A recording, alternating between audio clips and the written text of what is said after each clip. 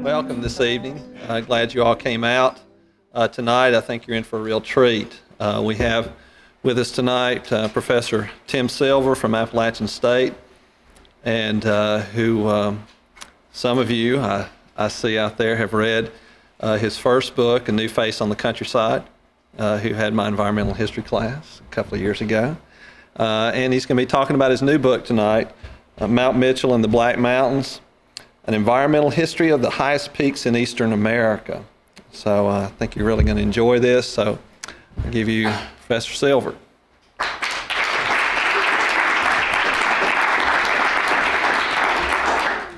Thanks, Dan. I always depend on Dan to keep people reading that first book. So. But I'm really happy to be here, and I want to thank Dan and the History Department and the other people involved with this for having me over and giving an author a chance to sort of talk about his book and puff it a little bit. I'm going to talk very informally here and show some slides and try to give you, I hope, a sense of just overall what the book's about and some of the things that I did while writing it. And in the end, I hope to finish in good time so that we can have questions, and I hope you'll have questions when I finish going through the slides and talking about the book, because I'll be happy to respond. It's not often that authors get to talk with people other than reviewers, and sometimes that's dicey, with people who've actually read their book or who might read their book. So it's something that we all very much look forward to. So I hope you'll have questions about the book or about writing it that you'll ask. And as I say, I'm going to talk informally and talk with some slides, which I hope will come up in good order here. Well, I'm the author, and this is my subject. It's the way I should introduce this. This is, of course, Mount Mitchell. And I don't need to tell this audience that it lies in the Black Mountains, a 15-mile long range that's shaped vaguely like a fish hook. And for me, the Black Mountains are also a place that I've regarded sort of like a laboratory in doing this book. Not so much a biological laboratory, although that's part of it. And I'm very interested in the kind of ecology that's there. But a laboratory in which I can chart and hopefully narrate interactions between people and nature. And the real theme of the book, the thesis is really quite simple, that a lot of times human actions are defined by the ways in which people perceive themselves in nature and think about themselves in nature, and in fact the way they define nature.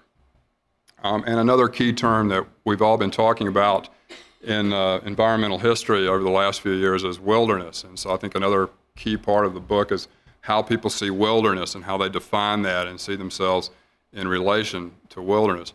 So if you want to know kind of what the book is about in a sentence or two, it's about what Mount Mitchell has been and what the Black Mountains have been to a lot of different people over time. The book covers about 10,000 years of history. It's a very modest approach. From the end of the Pleistocene to the end of 2002. So it really covers a lot of ground, all in about 230 odd pages, I think. So for me, the Black Mountains were a kind of laboratory where I could watch a lot of different relationships work out between people and nature, because they have been a lot of different things to a lot of different people over time. The book is also kind of different for a historian, and this slide is not all that clear. But I tried to write about the Black Mountains at first as if I were a stranger to the region, which is not true. My family is from that area. I'm one of the in-laws was got famous there, Frankie Stewart Silver, for murdering her husband Charlie, who's my relative. So I have a real personal family connection to the Black Mountains and the Mount Mitchell area. They lived along the South Toe River, and some of you know she was convicted of that crime, allegedly, and I want to be careful because there are a lot of stories about that, but allegedly for splitting his skull with an axe and chopping him up and burning his remains and then hiding the ashes in a fireplace and underneath the floor of their cabin in the early 1830s. And she was convicted of the crime and one of the first white women hanged in North Carolina. So homicidal mania runs in the family.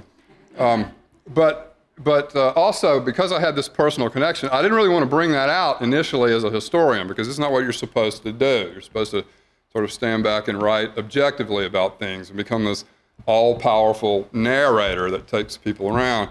And I tried that, and the first couple of drafts of a chapter that I wrote were just terrible.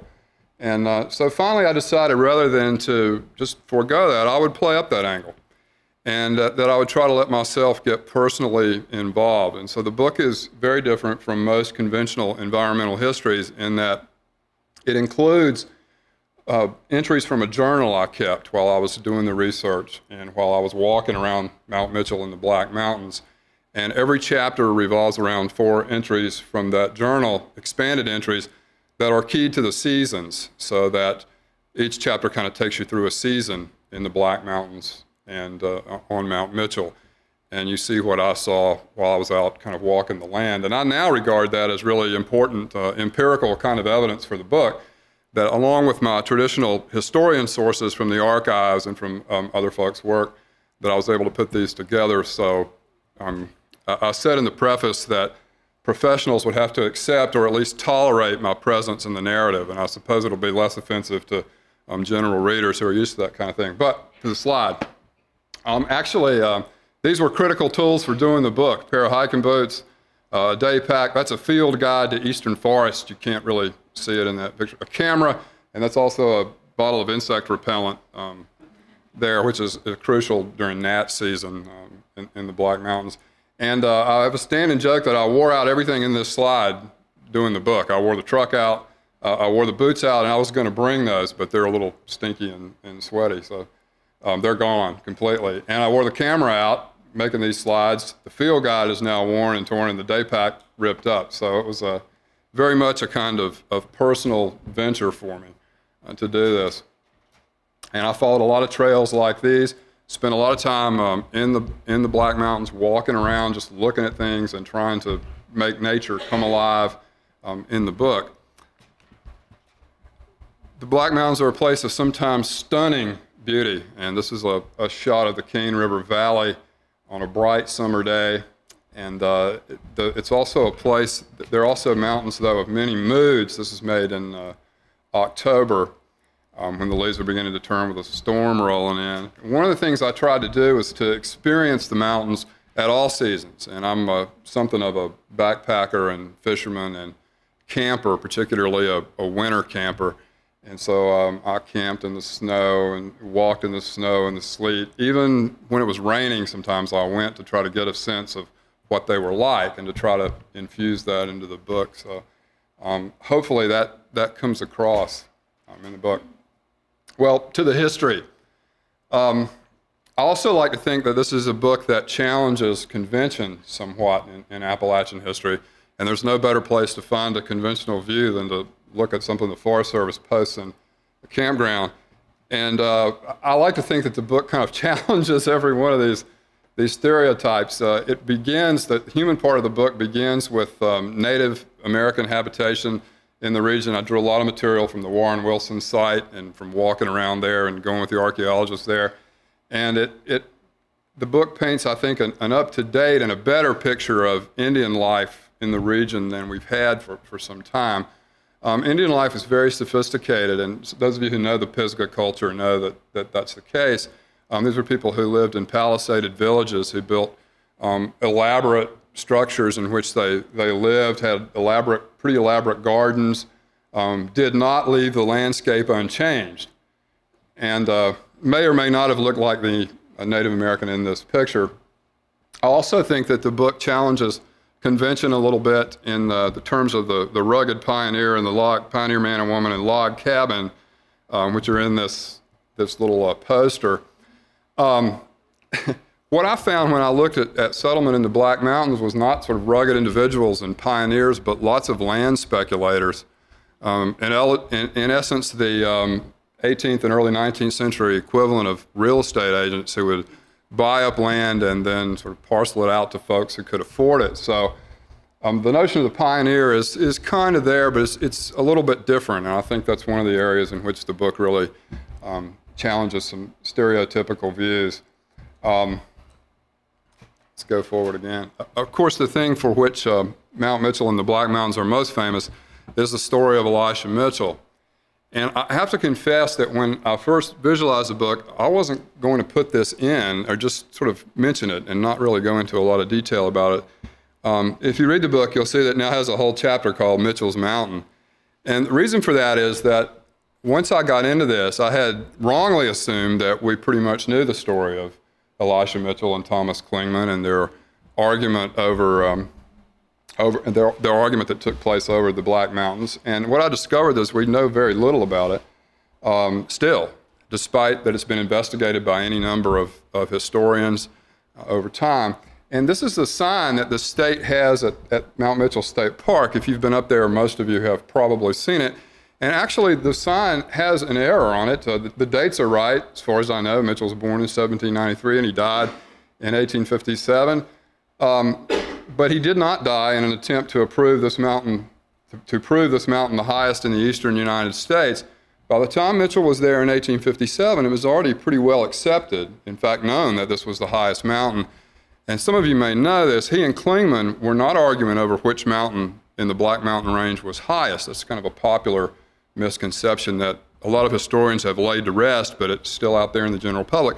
Instead, their dispute was a far more common kind of academic dispute. They were arguing over who had been first to measure it, and whether it was Mitchell who had been first to spot it and figure out that this was the highest, or whether it was his student, Thomas Clingman.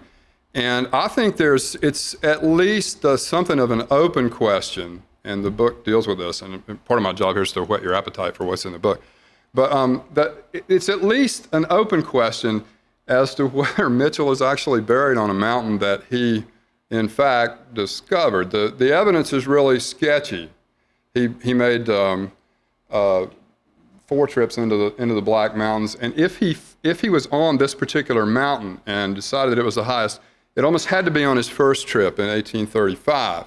I think. After that, my research and the research of others suggests that he was in other places until he came back in 1857 after the dispute with Clingman. But it's a fascinating story, and their personalities are involved, egos, and I don't think poor Clingman ever quite got his due. He got Clingman's Dome named for him in the Smokies. That's right, isn't it, Dan? And Clingman's Peak in the Black Mountains. But Mitchell's Mountain has this nice observation tower and a nice museum. And his grave, he's buried there, and poor Clingman, his mountain has some radio towers that bounce signals back across western North Carolina. But it's a very, very interesting story. To my mind, the most interesting person in that story is neither Mitchell nor Clingman, but Big Tom Wilson, who I have to say is another relative of mine. I'm thinking his grandmother, I believe I've got this right, on his mother's side was a Silver, and we're tangled up with all the Wilsons and Reeses and others in that area. But Big Tom was quite a character. He, of course, is the mountain guide who found Mitchell's body after Mitchell had fallen in Sugar Camp Fork, a creek that comes off into the Cane River. And he found his body. I believe Mitchell had been dead 11 days by the time they finally found his body. And what makes Big Tom so fascinating is that he sort of traded on that for the rest of his life and became something of an Appalachian icon. He became the region's consummate mountain man because he had traded on finding Mitchell's body and became the most sought-after hunting guide, the most sought-after fishing guide. Everybody wanted to go somewhere with Big Tom, and he apparently had the habit of coming over to Asheville so people could see him and kind of touch him and be around him. And he was photographed as an old man. There's only one picture of him as a young guy that I know of that was in Harper's back in 1857. And he became this sort of symbol of what the Black Mountains are, and a really interesting character, quite an entrepreneur. In fact, I joke with people, if he were around now, he would be probably running a string of tanning booths and video rental stores and maybe have taxidermy on the side. So extremely interesting character, and in my mind, one of the more interesting people in the whole Mitchell-Clingman saga. Mitchell's death led to an upsurge in tourism in the Black Mountains, and this is a hotel that was actually run by some of Big Tom's descendants down in the Murchison area down along the Cane River, and it catered to sportsmen. You can tell by the attire here. This was made sometime probably in the 1920s, and it became quite a stopping off place, and Big Tom's relatives as well as Big Tom traded on his saga as well. Occasionally you find in the Black Mountains remnants of this early kind of tourist trade and traffic, and this is a place that's called variously the Sleeping Rock or the Cave or the Hanging Rock. It goes by a lot of names, but it's where tourists stayed in the 19th and early 20th centuries, and I found this to be an extremely interesting place. It's just off that trail to the summit. Some of you may know where this is if you've been up there, but you can get back in under this rock, and there's it's a little bit smoky from where campfires used to be, the park people tell me, and you can kind of sit back in there too and listen to what tourists are saying as they come down from the summit. And so I did that, and I have a scene in the book where I'm kind of sitting in there while it's raining, listening to I think I called it patter of tourists as they were coming down the mountain and hearing what they were saying. So there are all these little places where the past kind of intersects the present there. Two things that really changed the Black Mountains occurred in the early 20th century. The first was logging that took place on a massive scale there. Most of it in the years between about 1912 and 1915, but it went on well into the early 1920s before they stopped taking timber out of the region. Lumbermen, mostly northern lumber companies, most of them from Pennsylvania, carpetbaggers of the woods, one historian called them, came in to cut timber across the South, and in that way it's a reflection of a trend that was taking place across the region. But they were especially interested in the Black Mountains because of the supply of spruce, red spruce, which was good for a number of things in construction, including airplane construction in World War I. And the loggers pretty much had their way there for, about a decade. Railroads came up from the town of Black Mountain and up from the other side of the Black Mountains, up the Cane River. Narrow gauge railroads were built to carry out the logs. And of course, the results were predictable. That's actually Mount Mitchell with the tower in the background. You can see some of the effects of the logging here. Mostly local people worked in the logging camps. They used some immigrant labor, but it also provided a lot of jobs for local people who worked in the lumber and logging industry. And this is a really good picture of the results of this logging by the early 1920s. This is kind of looking out down that face into the Cane River Valley again. And there's nothing wrong with that slide. What the dark area you see is the trees that are left after the logging. They left this little patch up around Mount Mitchell and across the summit there that still is old growth forest, but you can see the logging that took place. Quite devastating. And actually, I have better slides of this, but they're at the press. The pictures are in the book, and so this is just have to kind of make do here. The other thing that took place in the early 20th century that changed the forest ecology anyway was the chestnut blight, which most of you are familiar with. American chestnut trees here, which grew in profusion, from what I can tell, in Black Mountain forests. But the chestnut story is not just a story of a fungus introduced from the Orient, which you probably all know about, or if you know anything about the history of the region, which killed off American chestnuts, and by the 40s and 50s, it pretty much reduced American chestnut from a majestic tree to the status of a kind of understory shrub. They still sprout from the stumps and still grow up, but they pretty quickly contract the blight and die. But most of the time, that's the only part of the story that's told, is that chestnut trees died and are no longer with us in the mountains. What I want to do here is talk for a second about the different ways in which state officials and federal officials in the Forest Service reacted to these two things. They reacted very differently to the logging than they did to the chestnut blight. One of the chief reactions to the logging was to create Mount Mitchell State Park. The state was in a lot of ways kind of shamed into creating a park there. There was some bad publicity about destroying Mount Mitchell, destroying this place where Professor Mitchell had lost his life.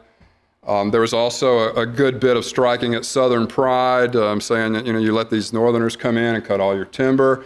And it got North Carolina legislators off the dime, and they reacted and created Mount Mitchell State Park and began a massive program, the Forest Service and the state park officials as well in the early 20th century, of reforestation, which went on well into the 1930s there. And they experimented with a lot of different trees. You can still go up on certain peaks in the Black Mountains and find Norway spruce growing. There was Douglas fir there until pretty recently. I'm not sure if there's still any left or not. They experimented with a lot of trees in reforestation. Finally ended up using mostly native trees, red spruce and Fraser fir. As a number of people have noted, and this is pretty well known among historians who worked on the area, it was a monumental task. After the area was logged, there were extensive fires that burned over the region, ignited by the slash or the trash left behind from logging. And of course, the railroads, the trains spewed sparks from their sawdust-fired engines and wood-fired engines.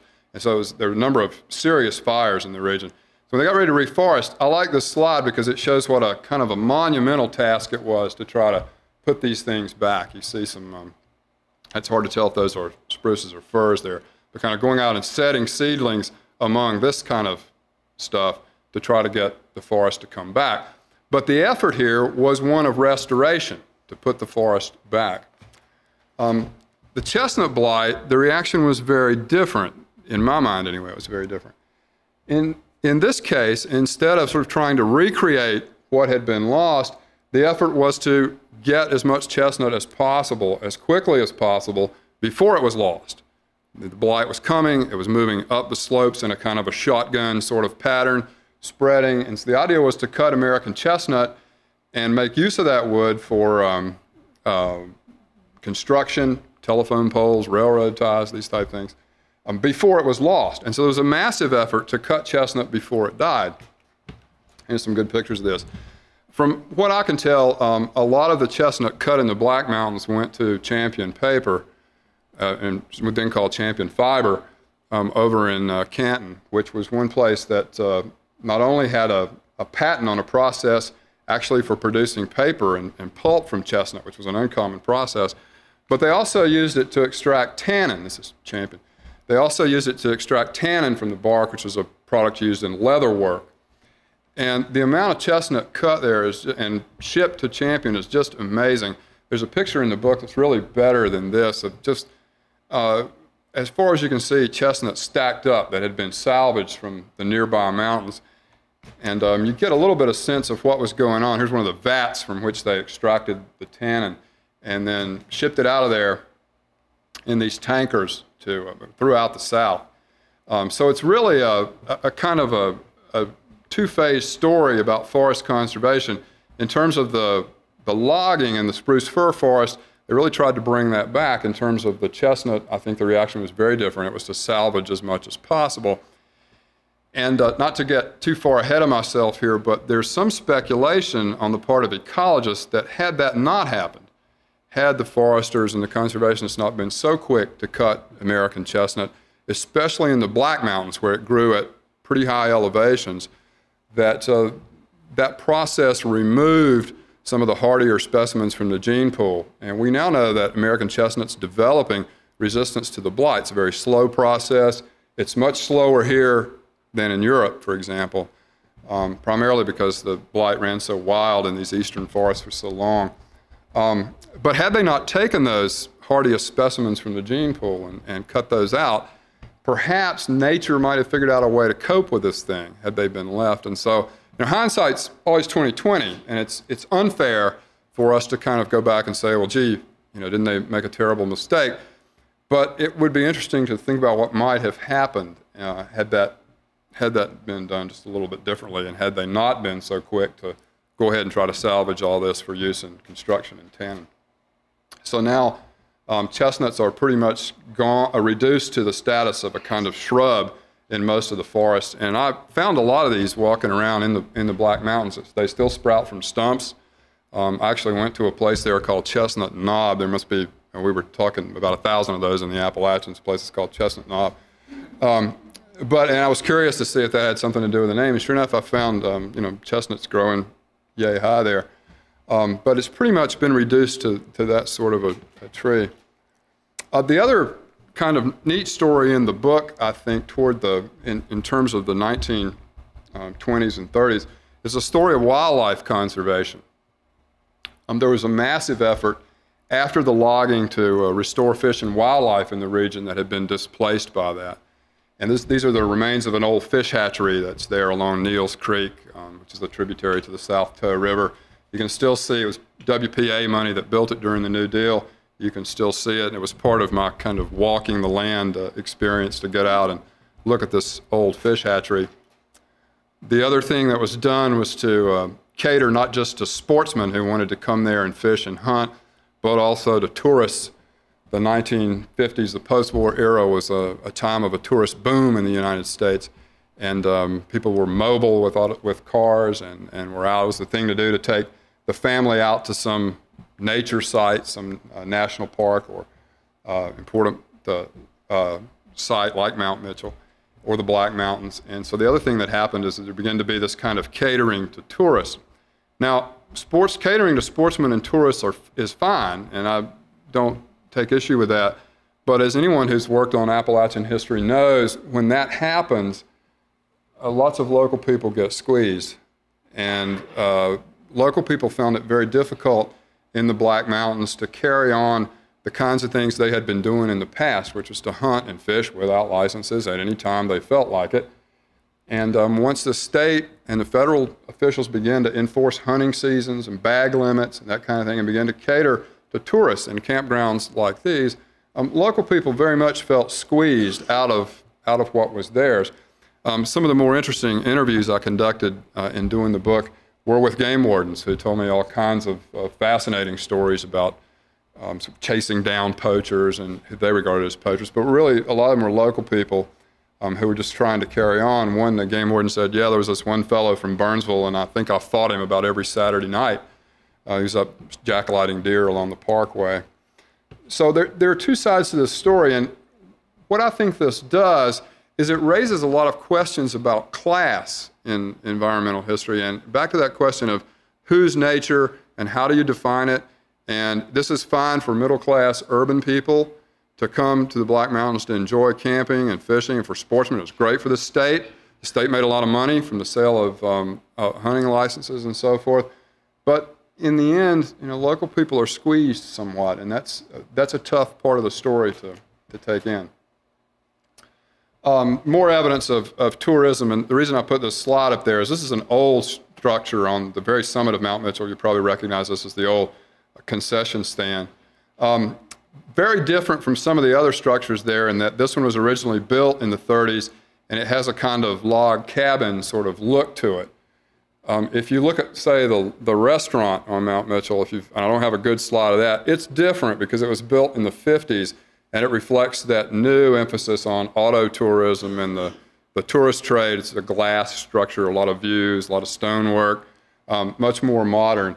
And so you can kind of see the tourist trade there evolve from this to the more modern kind of auto tourist, and that's also a theme of the book.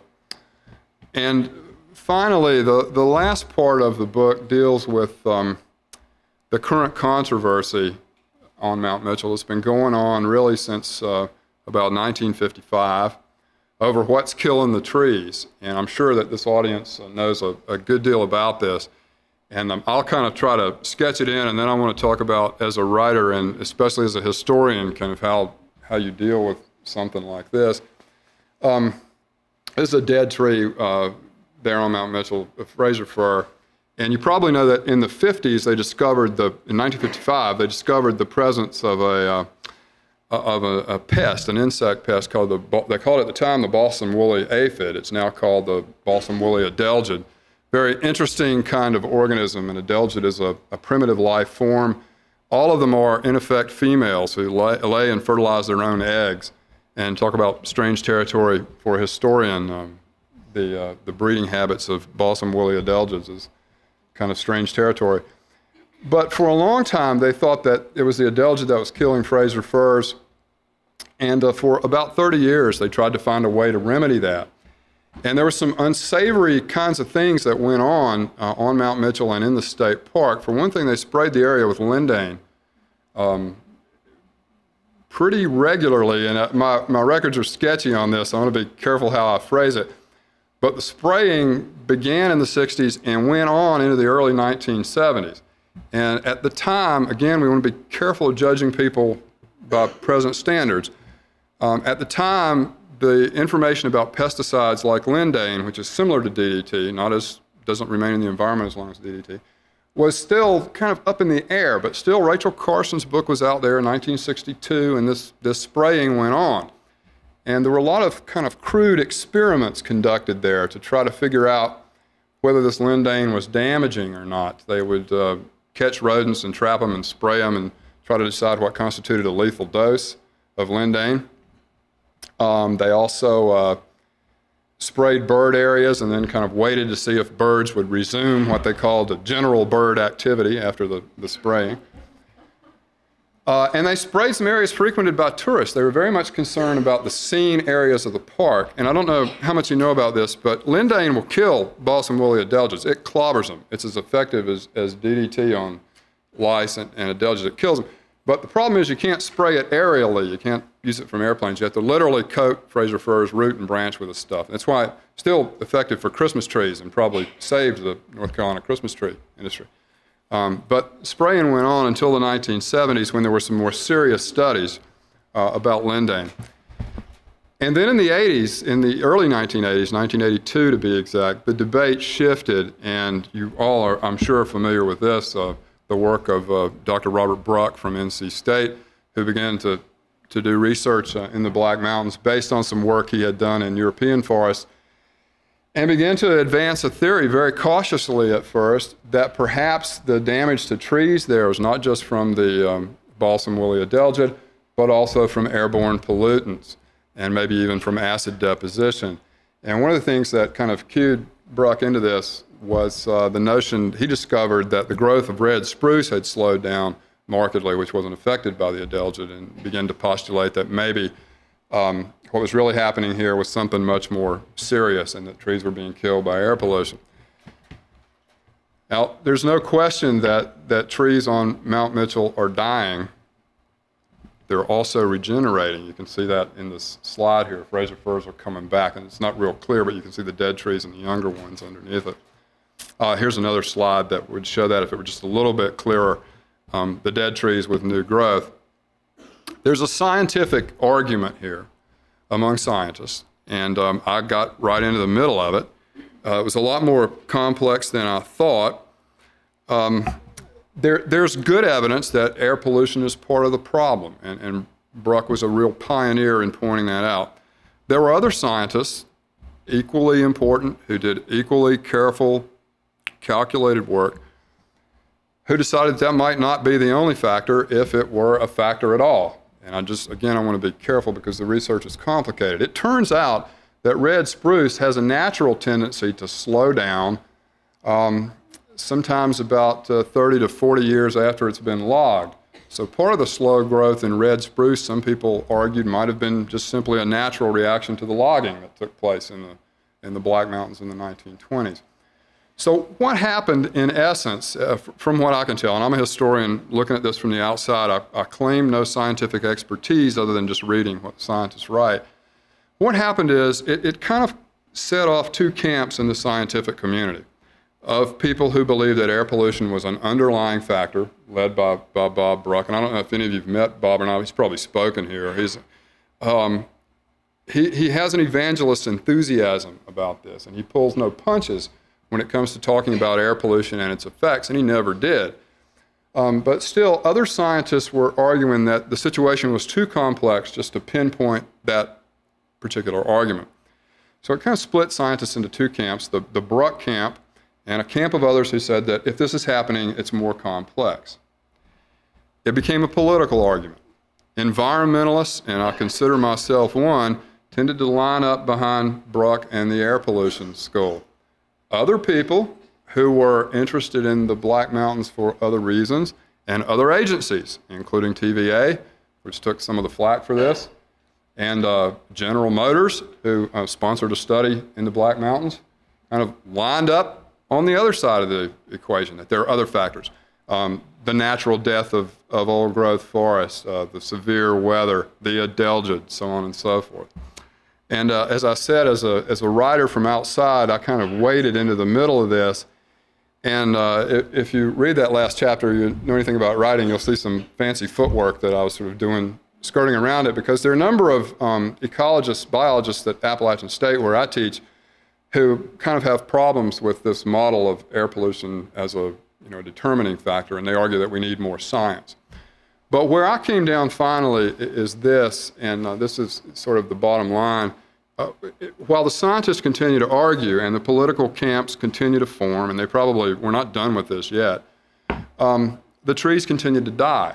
It's just sort of the bottom line in the whole thing. While scientists argue and politicians and environmentalists and others feud, the trees continue to die. And what the scientific debate did, I think, as a historian, and I'm speaking strictly as a historian here, is it allowed the government a chance to kind of do nothing about this, to decide who to believe and wait for more science.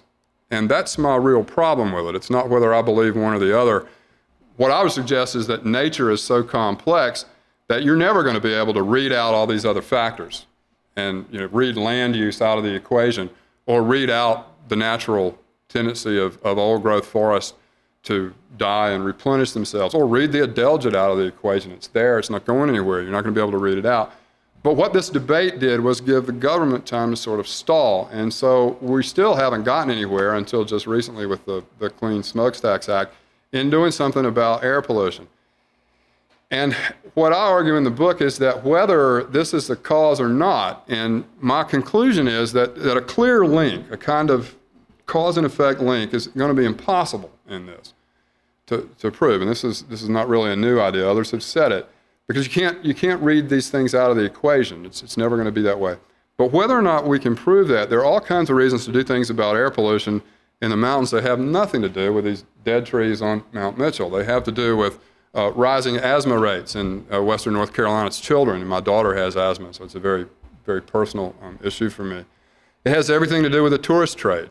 Focus groups cite air pollution as a reason for not visiting the Black Mountains and the Great Smoky Mountains, as people know. So I think what this has come down to is there's a kind of an eclectic interpretation that passes for truth in the scientific community, and that is that there's a kind of death spiral going on here. A lot of trees are dying and continue to die for a lot of reasons. There's also replenishment of the trees, and we have to really wait. Fraser fir is fairly slow-growing species, so we have to wait to see what's going to happen. Whether it's going to replenish and have some resistance to the adelgid, or whether some evidence that that's developing as well. But there's plenty of reason to do something about this. It really doesn't have anything to do much with these dead trees on Mount Mitchell.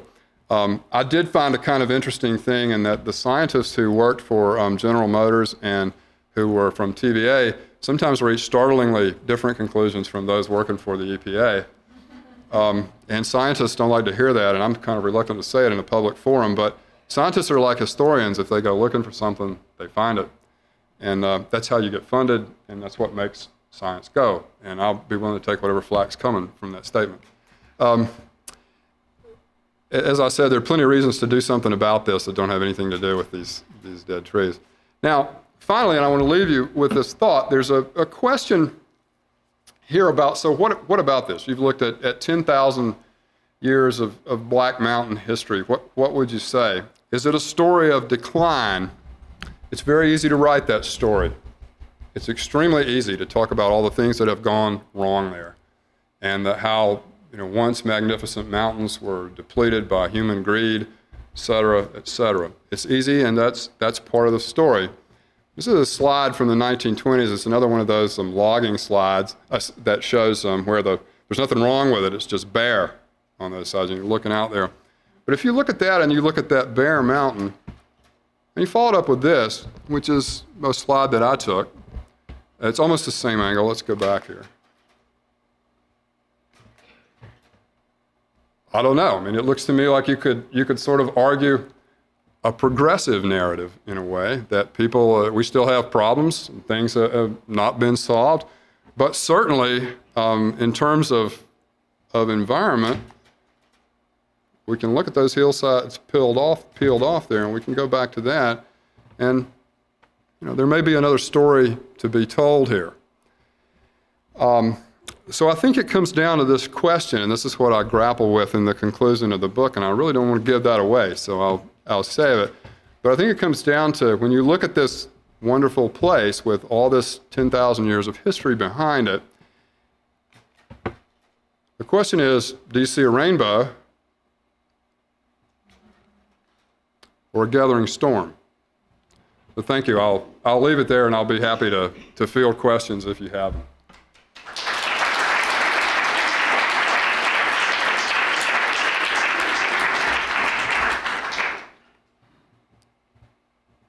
Yeah, go ahead.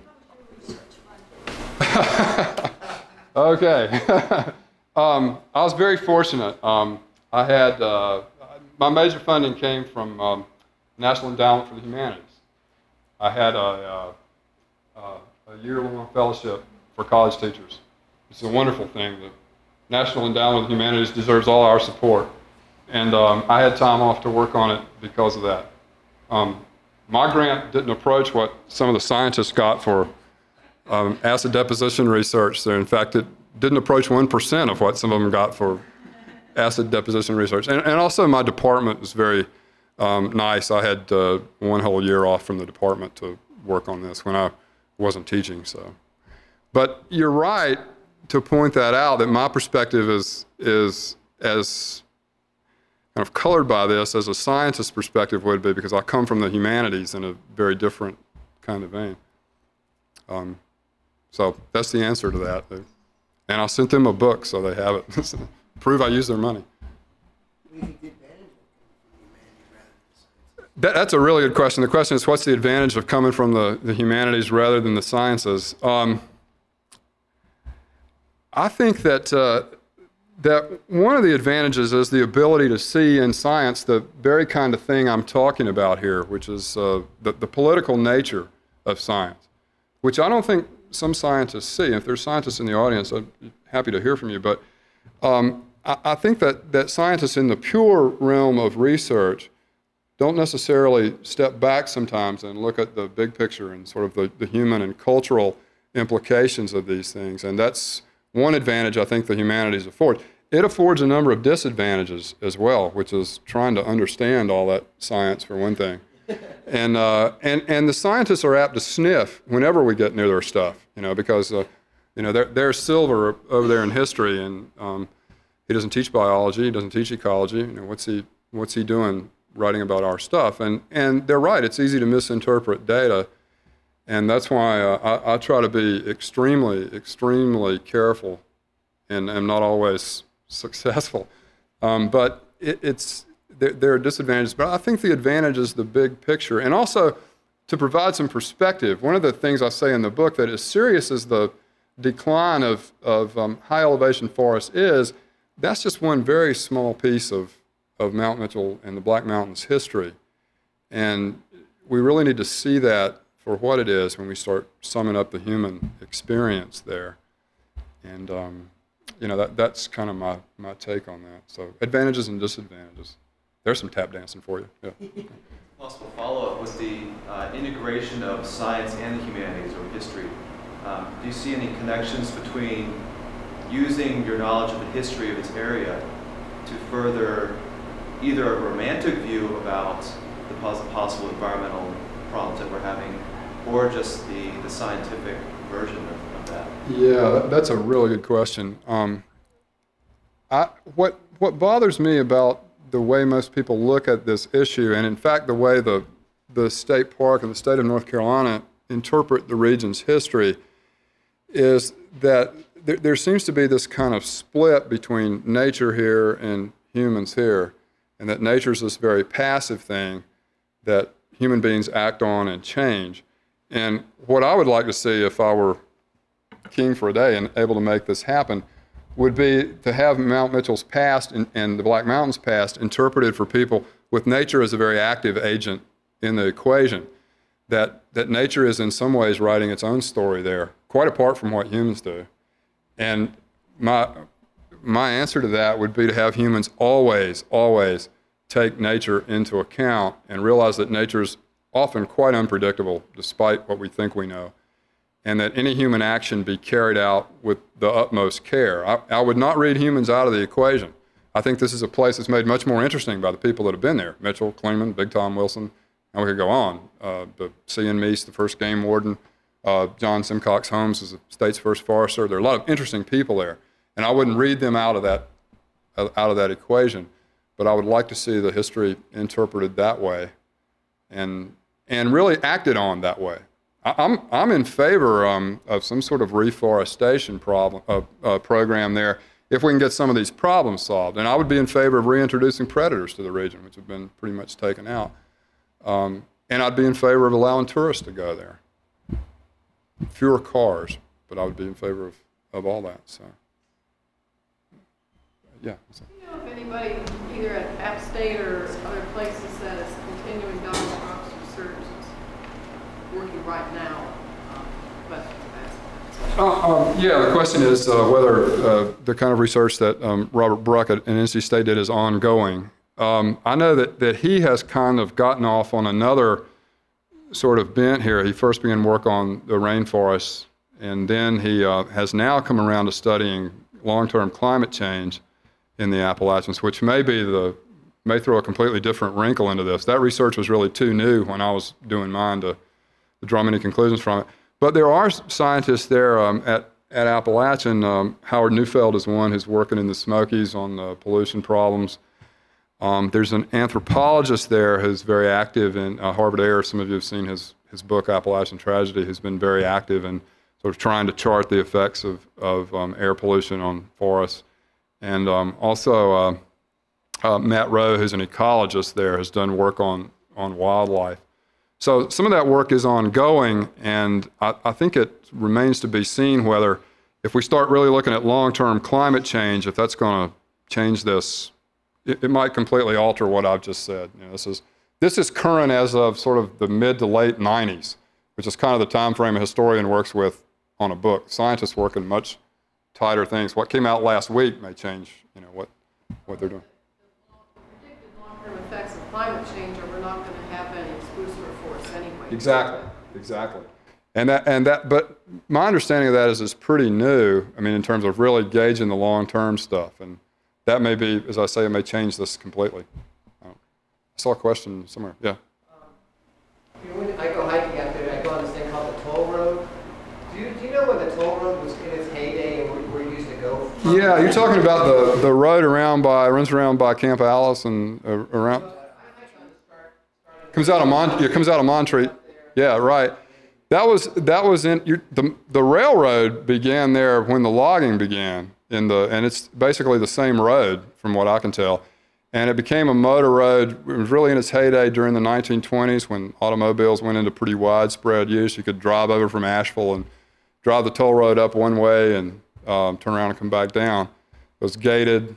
And there's one of the things that's also in the book that I talk about a lot is kind of the coming of the automobile and how that really revolutionized the tourist trade there, like it did everywhere. And the motor road's a real interesting sort of place to see that. And I've never really hiked it up all the way from Montreat or wherever it starts there, but I've been on other parts of it around. But I think, 1920s would be roughly when it was in its heyday. Yeah. I'm asking you to kind of project yourself into the future, which might be difficult for a historian, but you said it was interesting. It would be very interesting if we had taken a different track with the chestnut to see if disease resistance, emerged. Yeah. If you were an historian 100 years from now, looking back on this period of history, what do you think are some of the decisions that we're making right now that an historian would look back on and say, wow, it would have been very interesting had they taken a different track? Well, I first hope historians and the rest of us are around in 100 years, given the state of the environment.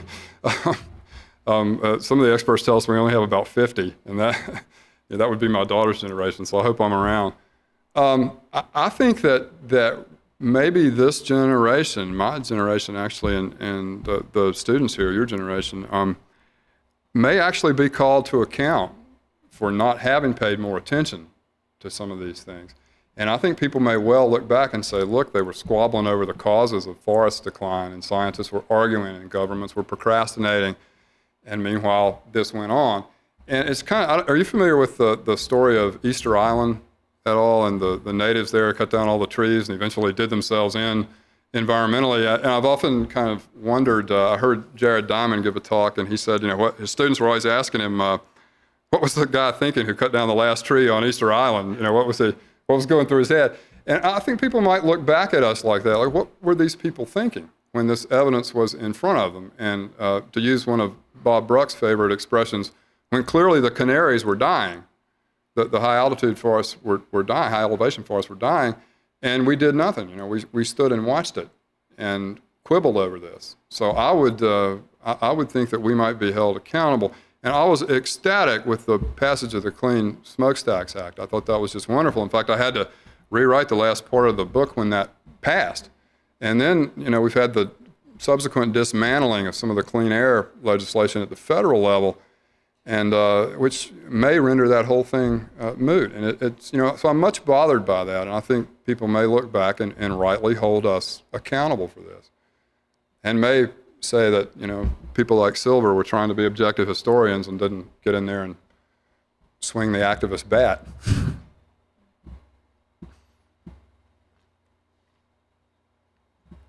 Yeah.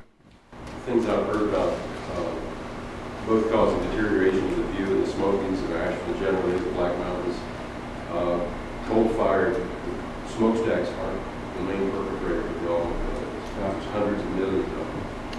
Is, to pick up on this lady's question here a minute ago, is there a viable alternative in the United States of America for auto tourism? Because that's so deeply ingrained in the ways that it's. Really good question. Is there a viable alternative to auto tourism? And you're exactly right.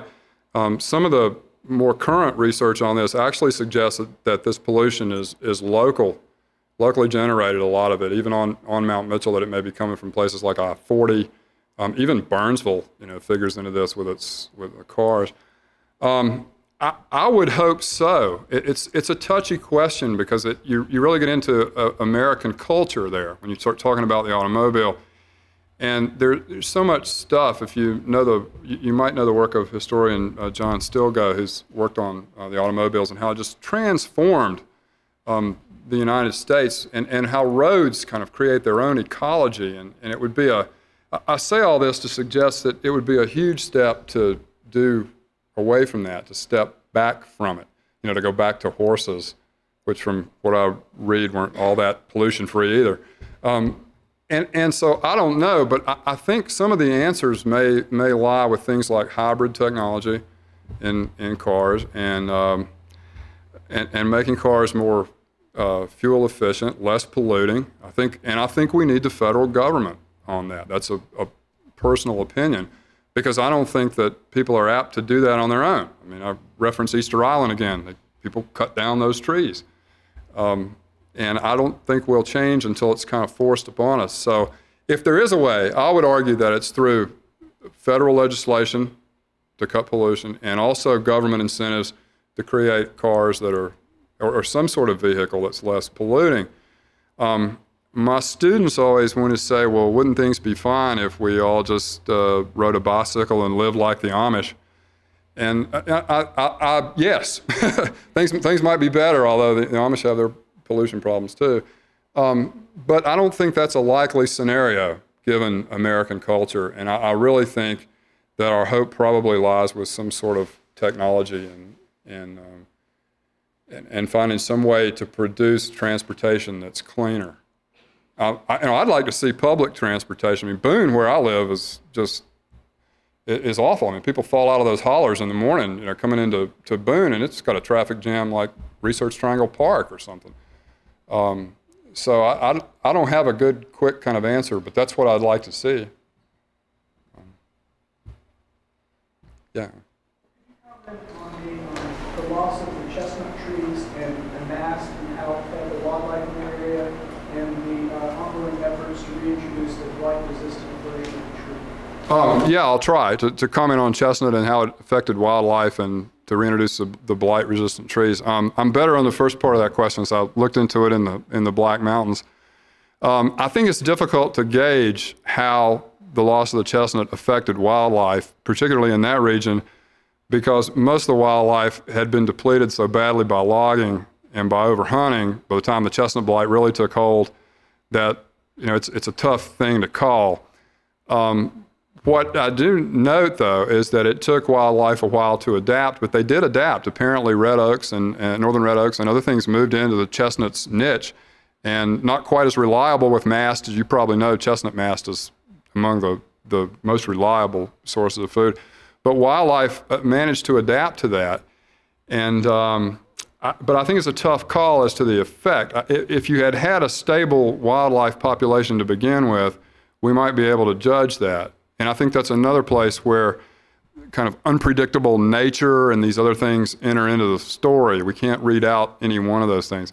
In terms of the blight-resistant hybrids, or the hypovirulence, I believe is the term they use for the strains that are somewhat immune.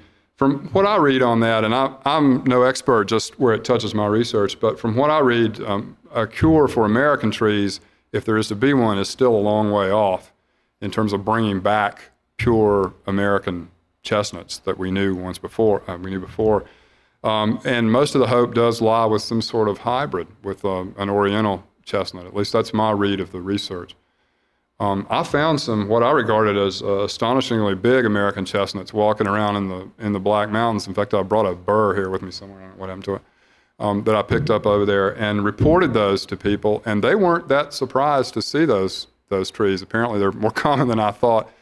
But I think probably most of the hope lies with some sort of hybrid and us making our peace with that. And that's another really good place to kind of argue the story. Is it a story of decline, or can we somehow turn it into a progressive narrative?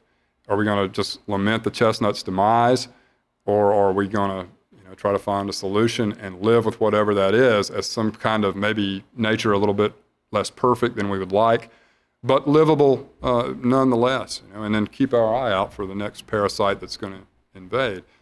To me, that's one of those stories. And I can only speak to your question as it applies to the Black Mountains, but I didn't detect a lot of decline in wildlife because wildlife is already in bad shape by the time the chestnut blight really hit. Deer and bears, things that would feed on the mast.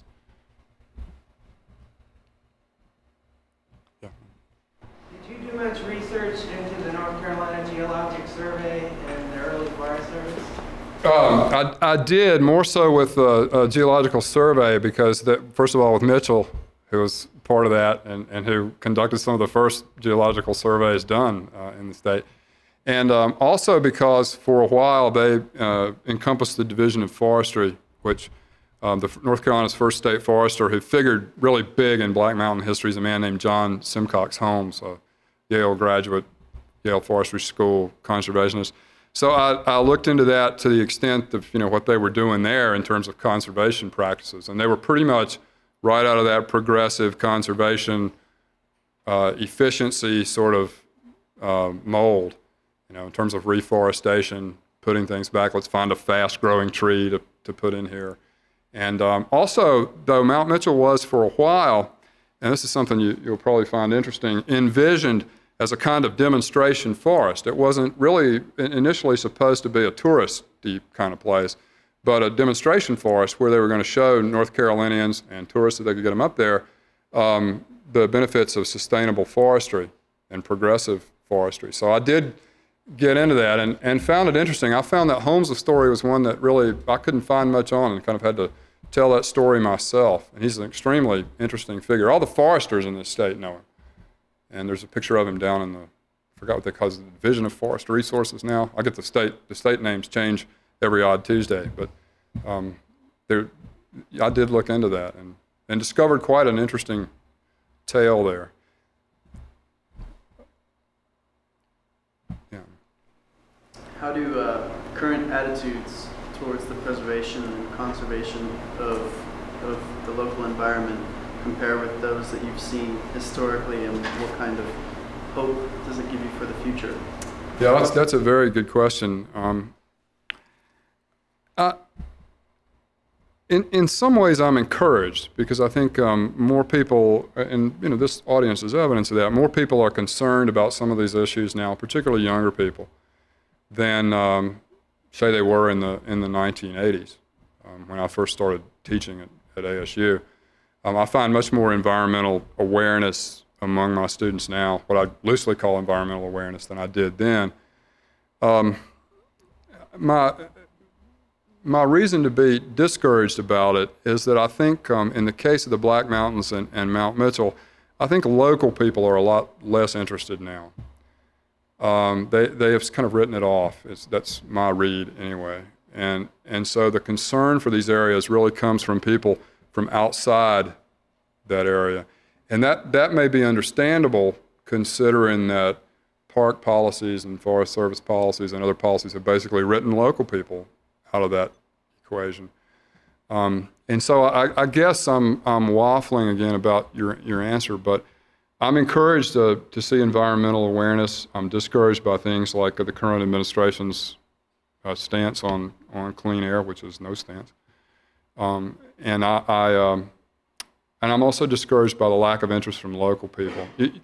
I found it difficult to get local people when I interviewed them, except for the game wardens, to really talk about Mount Mitchell and how they felt about it. One of the things I did was collect stories from people, just kind of, I've got a backlog of these things, about what people remembered. And the recurring theme among people who live there, I'm talking about people who still live in the Cane River Valley or the Toe River Valley or along the South Toe or Burnsville or Yancey County, the recurring theme was, well, a long time ago, it used to be a great place, and we cared about it, and we hunted there, and we fished there, and we did all these things. But now, it's all shot, and the outsiders have ruined it, and it's really for them now. And so I find that very discouraging as it relates to my research in that area. And I don't know if anyone's a true native of Boone anymore. It's hard to figure that out. But the same thing prevails there. Local people and outsiders are kind of at odds over these issues, and I don't think we'll do much until there's common cause between those groups. And yeah. The game wardens are more likely to talk to you and tell their story than you. Well, I think game wardens like to have their story told, for one thing. And they were quite literally on the front lines of wildlife conservation in this region. There's one fellow over there, I'm not going to use his name here, who apparently had been a warden in the Smokies and had begun enforcing park wildlife policies, and he shot a guy and killed him in the Smokies. And Curtis Creek, which is an area kind of adjacent to the Black Mountains, some of you may know the Curtis Creek area, was part of a game refuge there in the Blacks. They had a lot of trouble with locals, so they hired this guy and brought him in. And first thing he did was shoot somebody there. Didn't kill him, but he shot him, and it really brought local people in line. And so the game wardens love to tell this story about how they came in and straightened things out and really sort of put things right. And I had to be wary of that. You're always careful with oral history, but I had to kind of be wary of some of their tales. Not that they were exaggerated, but they just were more willing to talk than some other people. The other really good interview I had was with, well, besides Bob Bruck, who's always great, but was with Big Tom Wilson's great-granddaughter, a woman named Virginia Boone, who I tracked down living along the Cane River. Great house and really indicative of modern Appalachian culture, all these great kind of pioneer relics in the house and a big satellite dish in the back. And I loved it. It was perfect. But she was very willing to talk once I kind of got her to open up. But she was also of the mind that, well, this used to be a nice place, and my family's here, and we've held on to this little patch of land, but, it's all kind of sliding downhill. And I think the game wardens, the reason they were willing to talk is they see themselves as heroes in the story, of people who were there doing what was right. And local people see this as, a lot of them, as something that was taken from them and then run by the state or the Forest Service or from outside agencies. For lack of a better word, remedies to bring local interest back into, for them to open their heart back up to their heritage? Yeah, I want to be careful here. I don't want to overstate my case. This is just a trend that I've noted. There are plenty of local people who would be willing to get involved with something and who care deeply about where they live. I think it's just that they tend to see things as having slid downhill more. I would think that one of the things we could do would sort of, and this hits me where I live, is to kind of get off our academic high horse and get out and talk with some of these people and listen to what they have to say. And I found that the more I did that, the more I got out of the archives and talked with people, the more, for want of a better term, bridges I was able to build with them and realize that we shared some of the same concerns. That some of the people that I tried to interview in the course of writing the book really regarded me as an outsider too, despite my name. And I think another thing that could be done, and I'm not sure how to go about this, but something needs to happen so that money doesn't walk and talk in the Southern Appalachians like it does every place else in the United States. One of the biggest problems that will threaten the blacks in coming years, the Black Mountains, is summer home development, golf course development. You've seen that around here. I'm telling you anything new. So far, the area there has been protected because of the national forest area that's quite large. But I think even that's at risk at some point because people just have money and they're going to spend it to develop that region. And there's a lot of money to be made. And where this touches local people is that Appalachian people have finally figured out what they have that's valuable in its land. And they're getting incredibly high prices for that land. And it becomes a dicey issue for someone like me to say, hey, why do you want to sell off this land to a developer who's in turn into a golf course when they say, well, look, I make all this money doing it.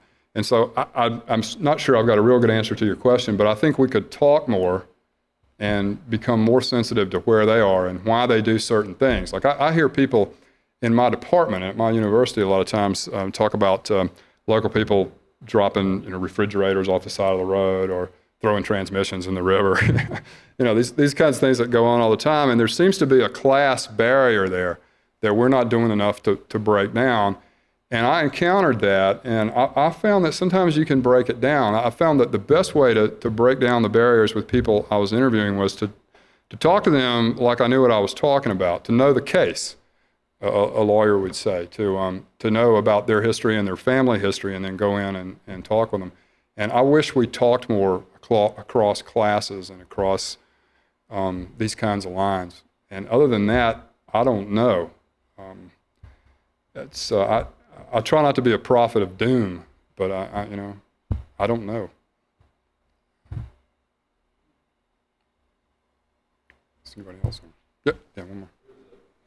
Pretty concentrated movement back in the 60s, I believe, on into the 70s to acquire this land by the federal government.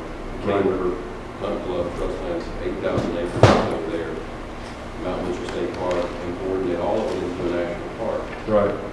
I've heard 2 or 3 stories on where that went. I think it was mostly defeated by the local people, but it was going to take in by eminent domain quite a bit of the land in the Cane River Valley and on the South Dakota as well.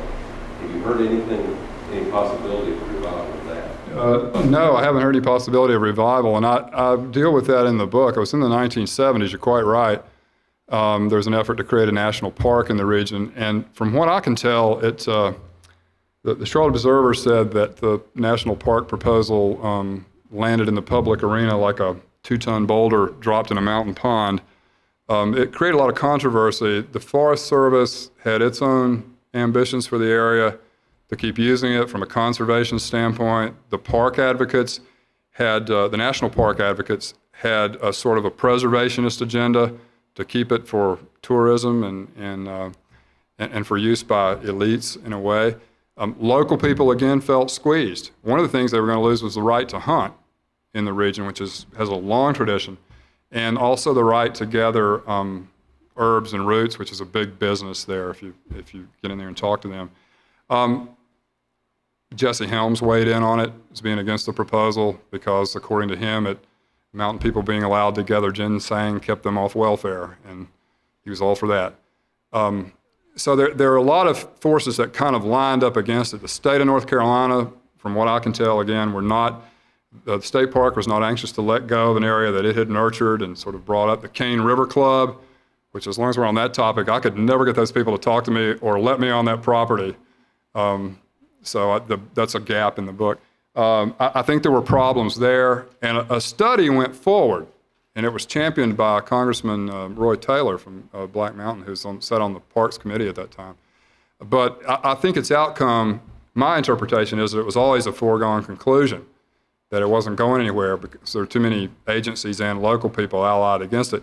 It made for some strange political bedfellows. Environmentalists made common cause with Asheville businessmen who wanted to see this happen, and local people made common cause with the Forest Service for a little while. But the answer to your question is I don't see it being revived, not now. I mean, there would be a huge amount at stake in terms of the development that's gone on there since the 1970s.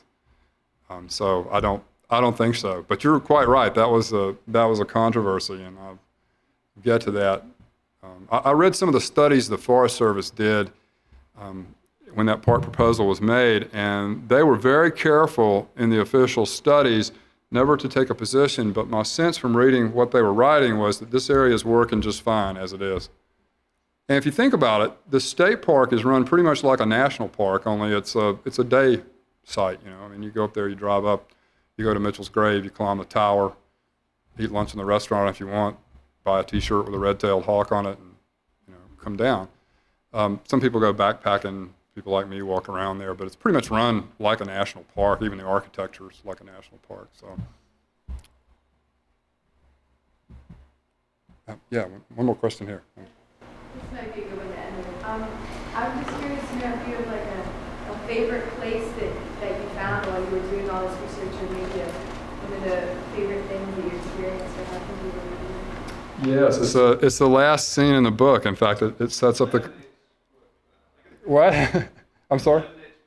Yeah. There's a place that's going to remain nameless here, and in fact, you'll find if you read the book, you'll find some of my descriptions are at times intentionally vague. I'll allude to certain spots, but not. Like everybody else, I don't want to see what I do contribute to the problem. But there is a spot. It's very high up on a tributary to the South Toe River, and that's all you're going to get from me. It's a spot right where you cross sort of from the Appalachian hardwood forest into what's called the northern hardwood forest, where you start to get into birch and beech and these other trees, and a lot of hemlock. And it's a very small stream, spills right off the top of the Blacks in a long series of plunge pools and rapids. And I go there to fish, and I make it a habit to be there on or near the summer solstice, because it's the longest day of the year. And I know of no better place to pass the longest day of the year than there. Now, sometimes I make it right on the solstice, and sometimes I'm a day or two off, but I make it a habit to be there. And the scene in the book, I was there one day and fishing, as usual, and a bobcat strolled across a fallen hemlock tree there just as casually as if I weren't there. And that really helped me kind of write the conclusion to the book, because it pointed out again that nature and the Black Mountains always have these ways of surprising us. And no matter what you think, and I could walk around that place, it was logged to within an inch of its life. It's not old growth forest. You can tell it's been cut over. There's all kinds of signs of human influence there. But it retains that essential element of unpredictability, of wildness. Not wilderness, but wildness. I'll use a popular distinction in our field. And it draws me back year after year, and as long as my knees hold out, I'll go back there on or near the summer solstice, and that's my place. And that's all you're going to get from me. So, thank you.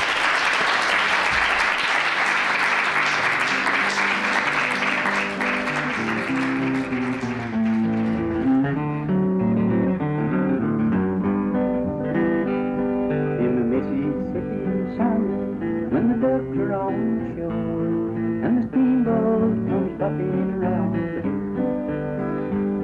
there's a little old cabin with the grapevine on the door and the little hogwash chimney at the end. I'm going back to the place I love so well and the folks I really want to see again. In the little old log cabin with the grapevine